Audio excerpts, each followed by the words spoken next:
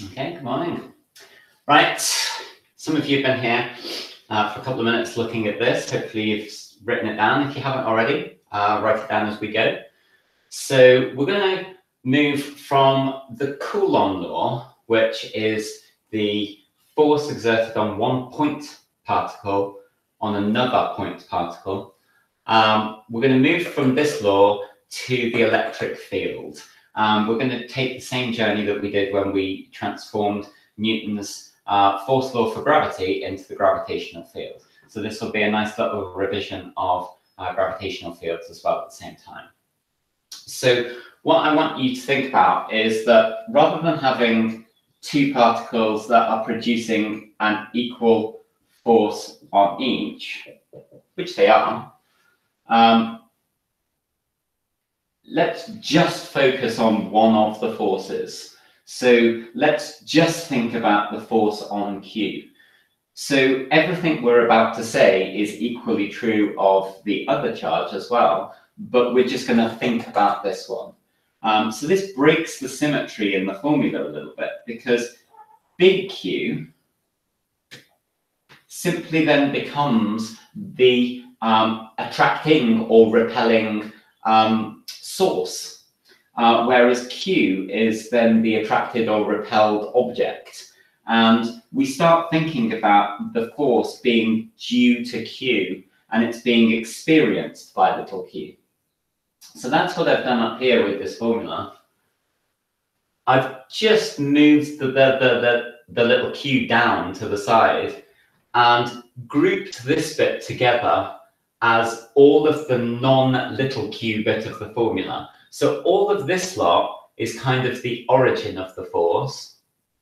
And then this little bit here, this is the particle that's experiencing the force. So it's a subtle rewriting of the formula, but it allows us to make this move here, which is to say that the force now is equal to the experiencing charge, Q, multiplied by the thing that is giving us the force in the first place, which we're going to refer to as the electric field strength.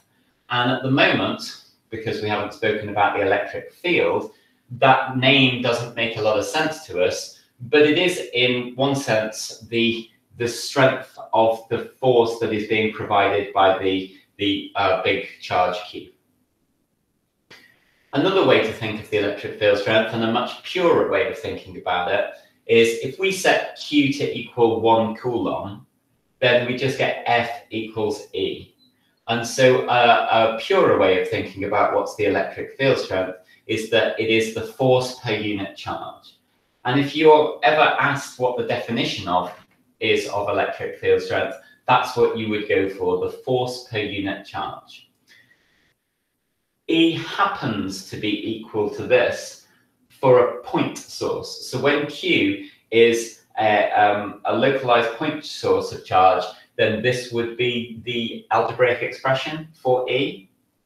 However, for more complicated arrangements of multiple charges, this formula would change its form to take account of an arrangement of lots and lots of different charges all in different places. And so E will only be equal to this algebraically for a point source. And in a second, we're going to generalize up to spheres of charge and surfaces of charge, and this formula wouldn't apply in that situation.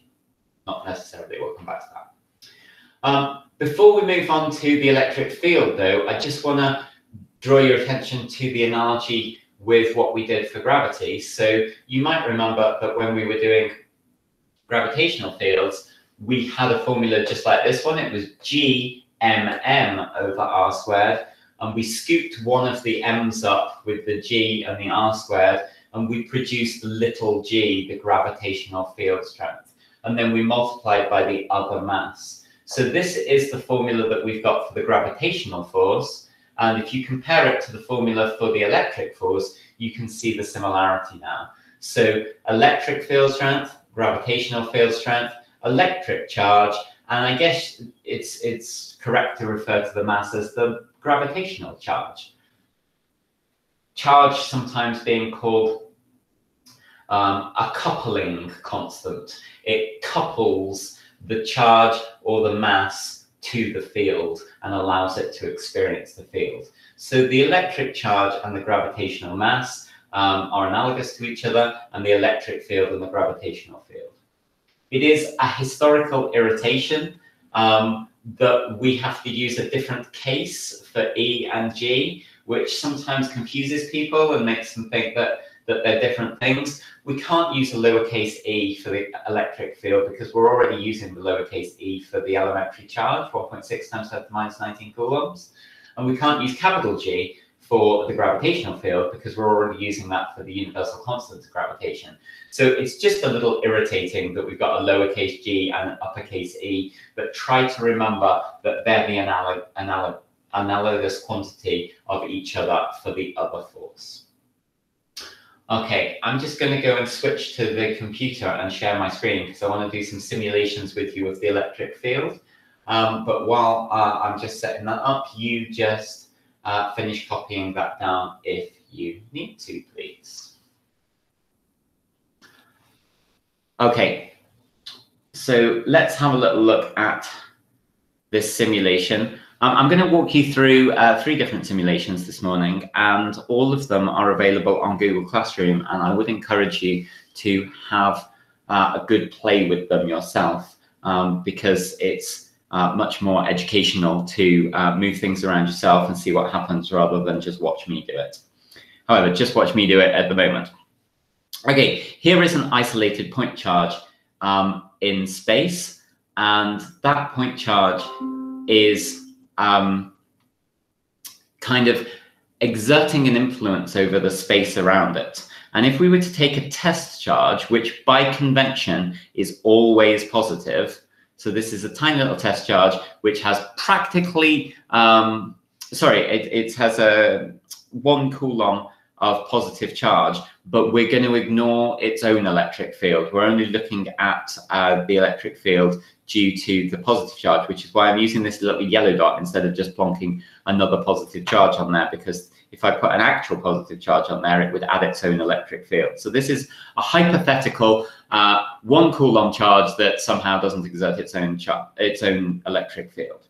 Okay, so there is the force that it would experience, and the force is radially away from the positive charge because, like I said, by definition, the test charge is always positive. So the force arrow will always point away from a positive charge. And if I bring it nearer, the force gets bigger. And if I take it away, the force gets smaller. And what I could do if I wanted to was populate this space by lots and lots and lots of these test charges.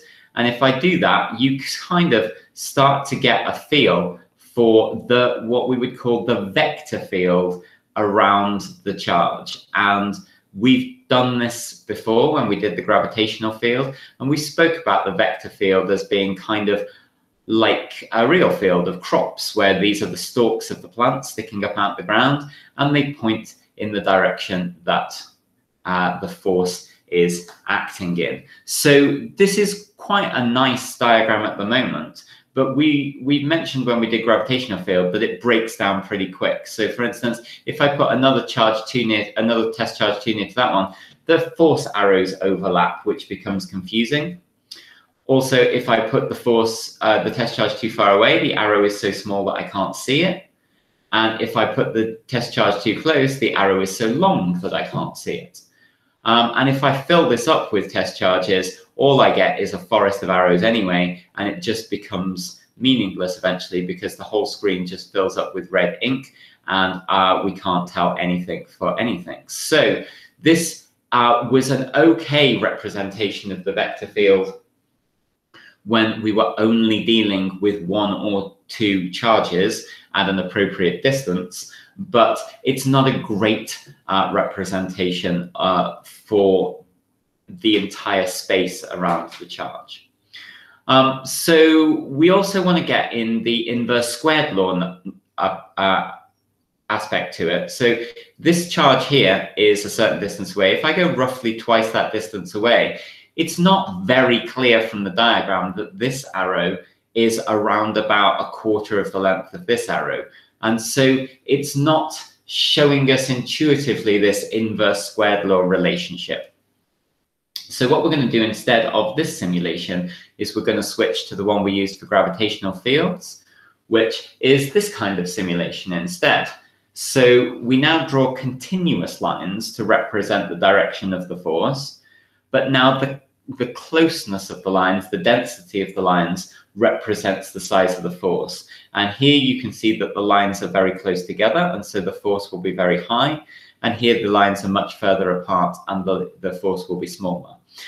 And if we talk about the density of lines passing through a spherical shell in 3 dimensions around the point charge, then the surface area of a sphere is 4 pi r squared, and therefore the density of the lines is the number of lines, which doesn't change, divided by 4 pi r squared. So we've got that r squaredness in for the density of the lines. So this diagram has built into it an inverse square relationship, which properly represents the electric field for a point charge. So this is slightly more complicated than we're going to want to draw on the paper. So we could consider a less charged charge. So this could be any value of coulombs. If we just bring the coulombs down so that it's not quite as strong a field, then the density of the lines reduces.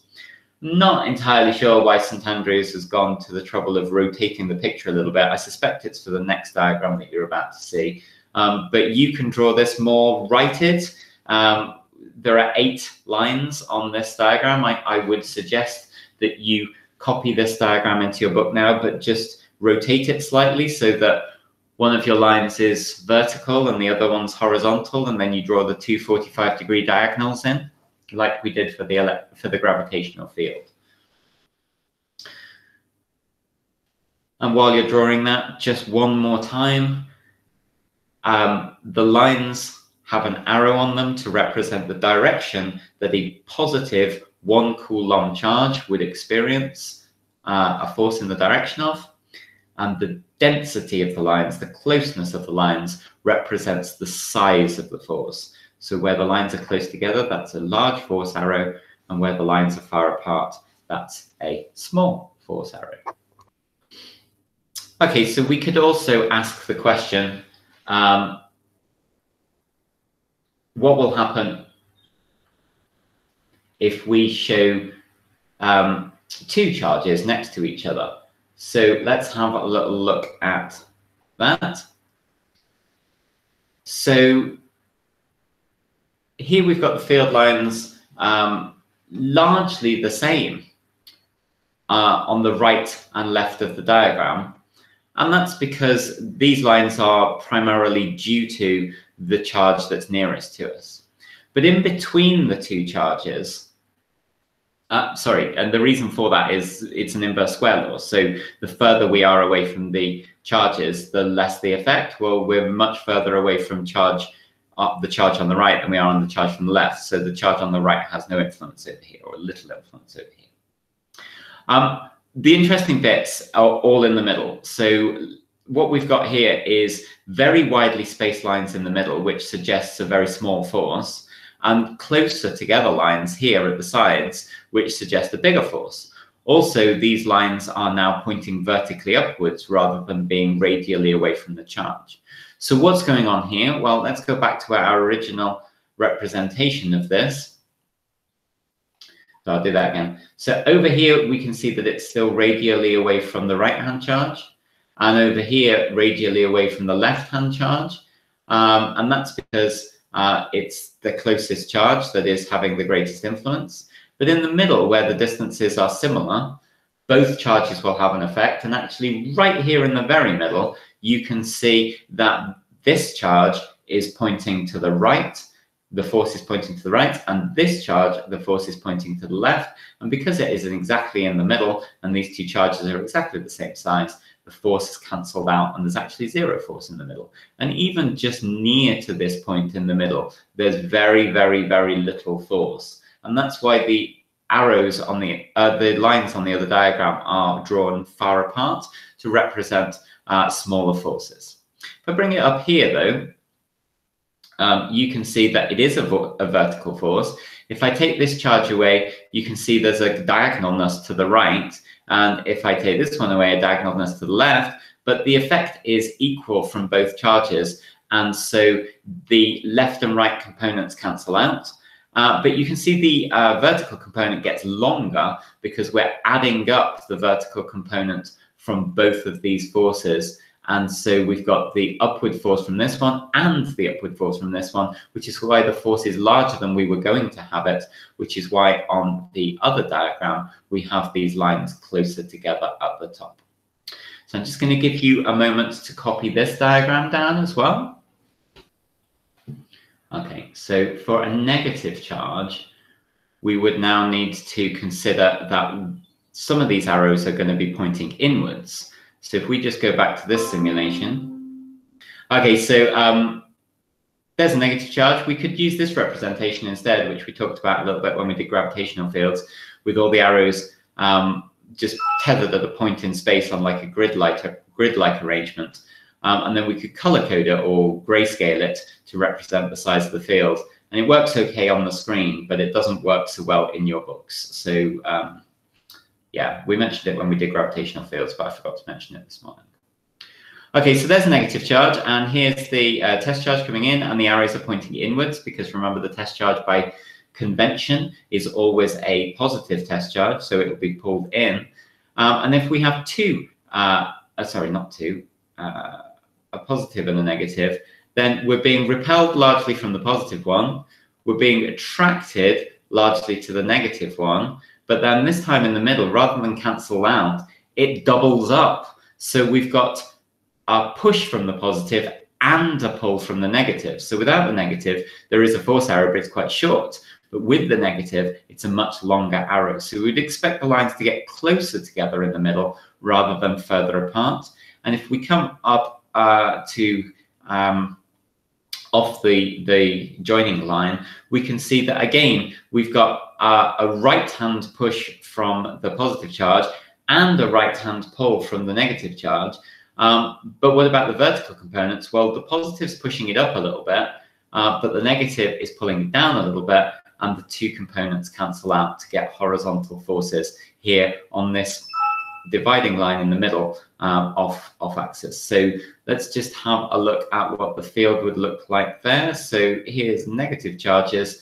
And again, we've got the field largely unaffected on the right and the left, but we've got a closeness of the lines, a slightly denser arrangement of lines in the middle to show that there's two lots of forces here. The force has increased.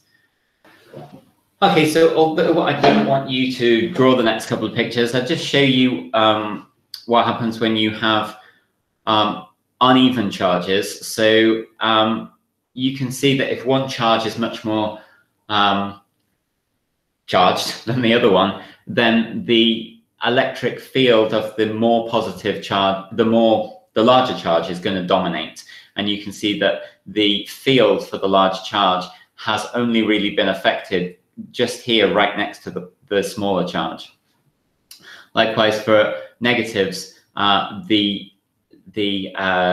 larger charge completely dominates, and you can see that the field from the positive charge has been massively deformed to represent that right here, the force will still be away from the positive charge, but by the time you get up here, the negative charge is starting to pull the test particle back again, and that's because despite the fact that it is closer to the positive charge, the negative charge has a greater number of coulombs, which is compensating for the inverse square reduction in the force.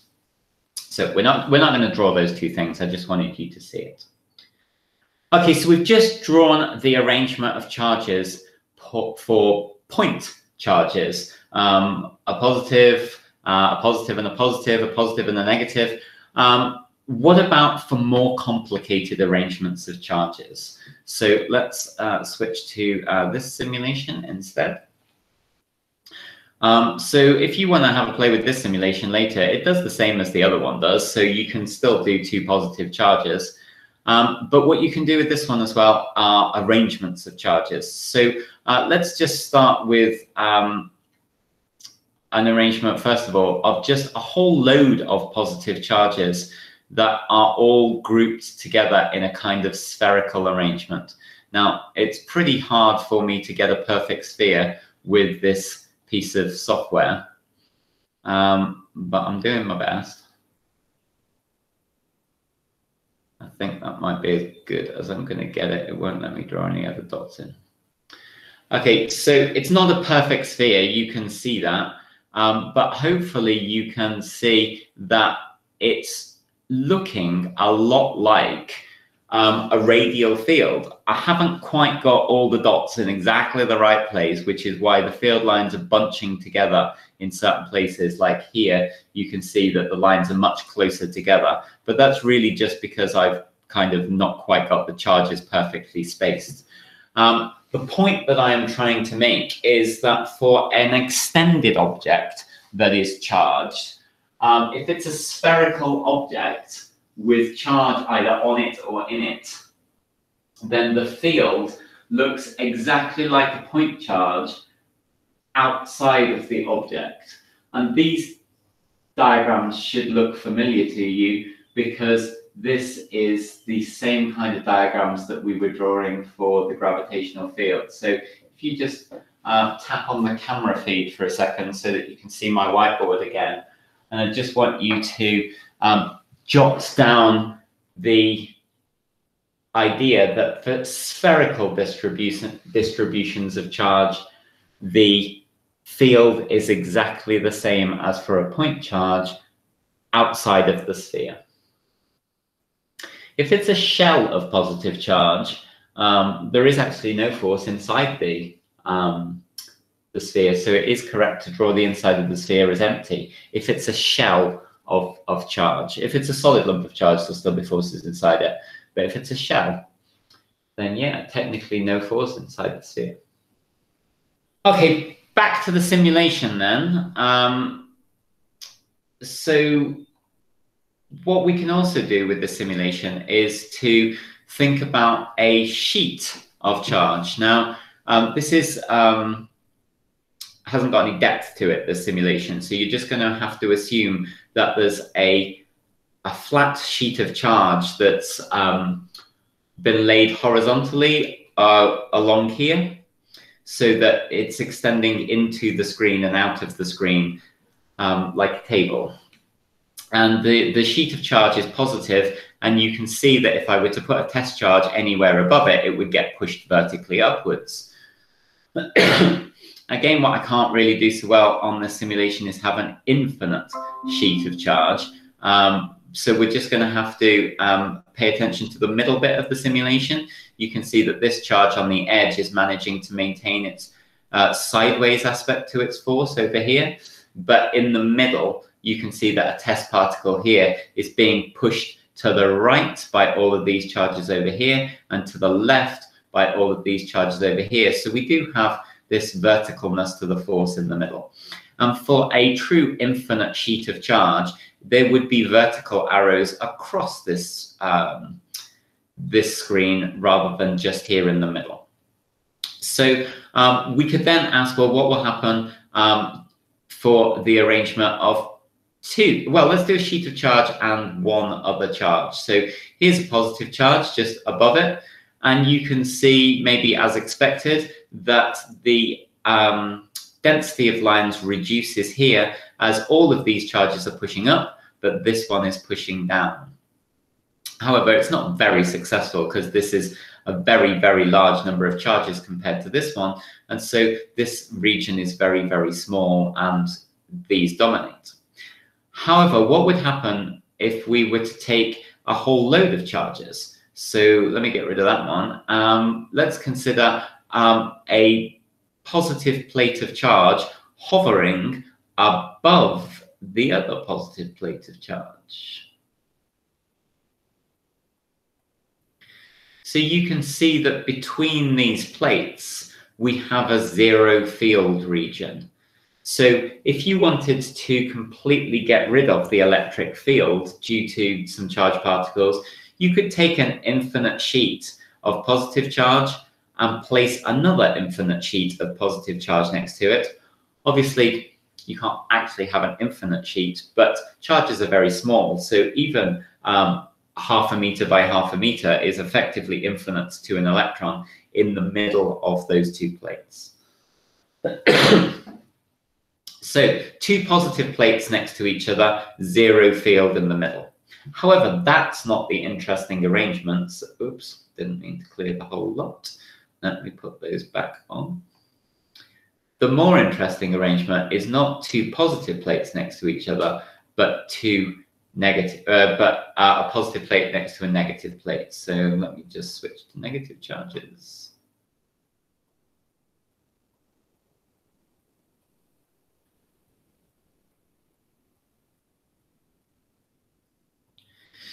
So that's a negative plate up here and a positive plate down here. And you can see that in between, again, don't worry too much about the edge effects, because technically we're talking about a very, very large sheet, which is much larger than this screen. So we just want to focus on the middle part of this simulation, where we're not worried too much about the edges of the plate.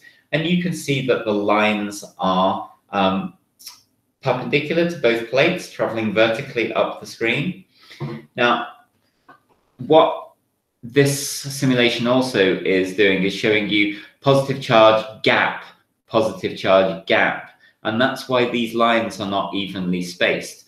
Now, I'm going to add more charges, but I still can't get an infinite number of charges on the bottom. But hopefully, as I add more charges, you'll see the lines hopefully develop a kind of even spacing.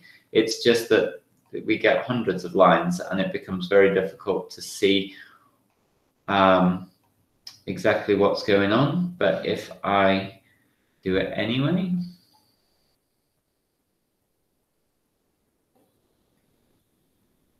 hopefully we'll get a kind of even grayscale effect as the lines reach an even separation.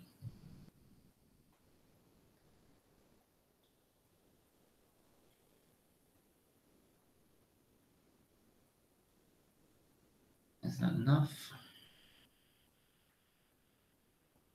So there you go.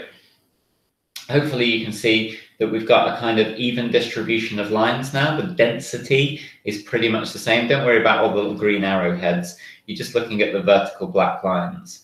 And what this is demonstrating to us is, apart from the edge effects where it bends ever so slightly up the sides, in the middle, between two parallel surfaces of charge, we have a field that is always pointing in the same direction, and no matter where we look in the field, the density of lines is the same.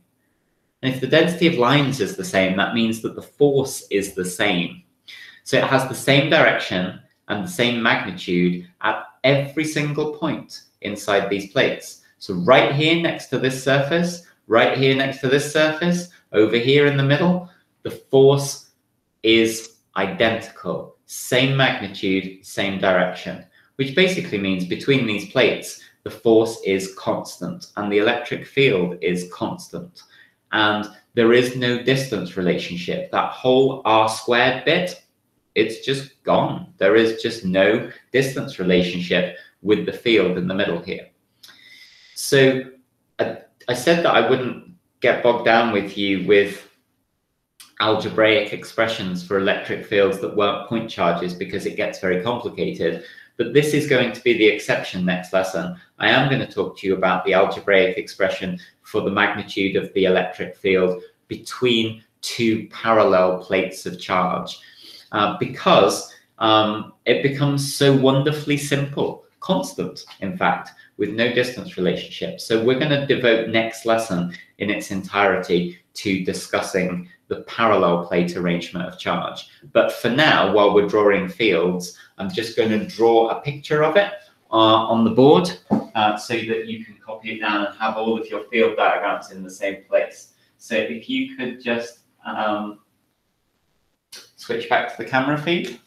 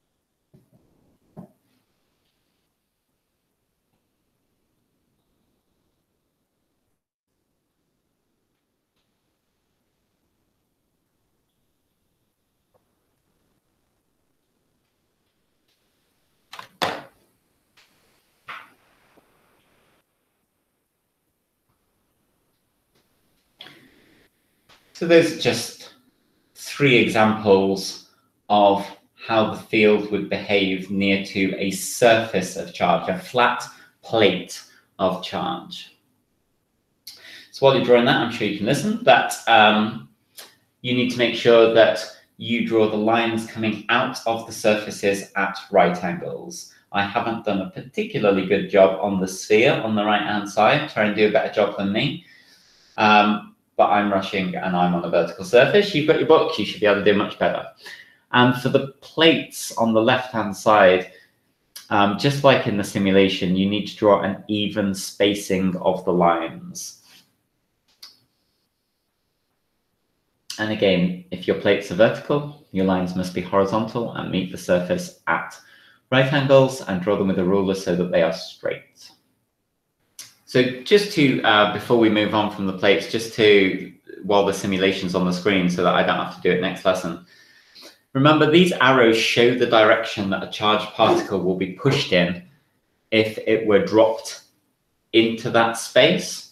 So the arrows are pointing up the screen. That would be the direction that a positive charge would be pushed in. But in materials, it's usually the negative charges that can move, the electrons. So you could imagine that these 2 parallel plates of charge are actually the plates of a capacitor, and that this space in between is a dielectric, which is full of atoms, and including those atoms, electrons. And so all of the electrons in the dielectric, they're all being pushed towards the positive plate in the opposite direction to these green arrows. And so you can see that there is an even force across all of the electrons in the dielectric. And the goal is to produce the dielectric that can resist the force in that direction. So one of the reasons we learn about parallel plates is because we've just learned about capacitors, and this is practically one of those. Another reason is because it reveals the beauty of mathematics, that we started off with a horrible inverse square law relationship, which algebraically is reasonably complicated to manipulate. And yet when we take surfaces of charge, all of those inverse square laws kind of add up to a beautiful constant number that doesn't have any R squareds in it at all. So we should investigate that from a mathematical point of view, just to see how that came to be. We'll do that next lesson. But also, just while this simulation's on the screen so that I don't have to make it again, if I just make a little hole in the positive charges over here, so just put a little gap here in the plate, you can see that there is still a field here. It hasn't really disrupted the field very much. But if I were to drop an electron in this space, then it will hurtle across the gap, if this was truly a gap with no dielectric in it, and it'll accelerate as it goes across this plate, because remember, the electric field is a force per unit charge, and the electron has some charge, so there's a force on the electron. It's a negative charge, so it's in the opposite direction to these green arrows. And so as the electron gets accelerated across this gap, it gets faster and faster and faster and faster. Now, most of the electrons coming from over here, I do actually have a whole load of electrons at the top, so I can even use those as my source of electrons. As the electrons hurtle across the gap, they slam into this plate over here most of the time. But at the gap, some of the electrons will sail straight through the hole. And so they'll come firing out of that hole like a little electron gun. In fact, it is an electron gun. And we're going to be talking about that next lesson as well. So that's the third reason why we like parallel plates of charge. If we make a small hole in the positive one, we've got ourselves an electron gun. Okay, more on the parallel plates next lesson. Let me switch to something else. Okay, so you might be thinking that I've just got some simulation software that is just making it up. Maybe it's all a lie. So what I've got here is me doing a little experiment for you in class a couple of days ago. So what you've got here is a Petri dish that is full of oil, castor oil. And the only reason that the oil's there is I just need something gloopy that will allow some powder to lie on its surface. So I'm going to sprinkle some pollen, actually. It's kind of a pollen, very small ground up seed that we're going to put on top of the oil. And it's so light that it's not going to sink straight away. And the oil will allow it to move. So let me just stick it on double speed because it's easier to see what's happening.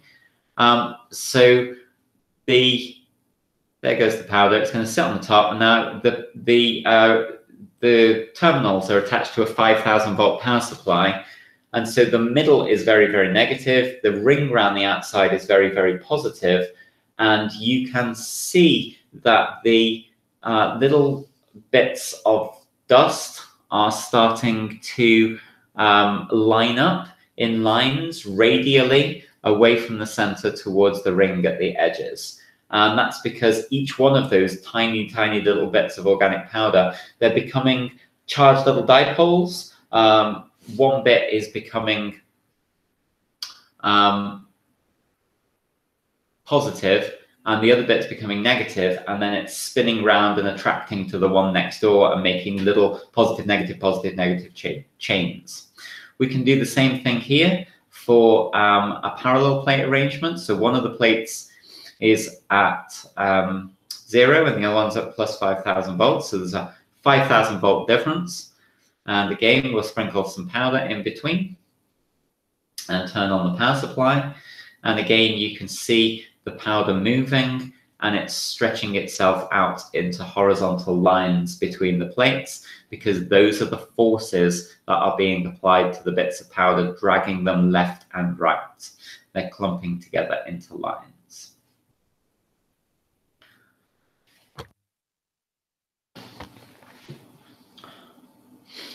I think I'm going to move the camera around to try and catch the light. And what you want to look at when I do is that the powder hasn't really moved outside of the two plates, which is the interesting thing. It's stretched itself out into lines between the plates, but it hasn't really moved outside of the plates. We'll be coming back to what that means next lesson. Okay. That's what I wanted to say about electric fields today. We got about 10 minutes left, plus you're going to have some study time that you're going to want to fill before our next lesson. So I just want to draw your attention to the textbook. Today we've been talking about 22.1 electric fields, and we've talked about this defining equation as the force per unit charge. And then we've drawn ourselves some diagrams like these ones: point charge sphere, the parallel plate arrangement, two spheres, sphere and a plate. What you're able to do now is have a go at these 5 questions here, just to see if you've understood today's work. And then last lesson, we had a look at 22.2, but I told you, oh, that's not very helpful, is it? I told you that there was a question, I think it might have been question 4 or 5, that you weren't able to do from 22.2 because we hadn't done electric fields yet. So where's that gone? Down here it is. Yeah, number 5 here. So you weren't able to do that one last lesson, so you could have a go at that one as well. And then if you really want to look ahead at next lesson, we've actually looked at 22.3 before. We looked at it when we were doing capacitance. But it does talk a little bit about the parallel plate arrangement for the electric charges and the electron gun. And this is basically what we're going to be talking about next lesson. But you can peek ahead if you want to. Like I said, you've already read most of this 22.3 because we did it when we were doing capacitors. So you can just fill in the gaps if you want to. But that's completely optional. What I'm really asking you to do is make sure you finish the questions on 22.1 and 22.2. And if there's anything that you read that you feel you need to add to your notes, please do that as well.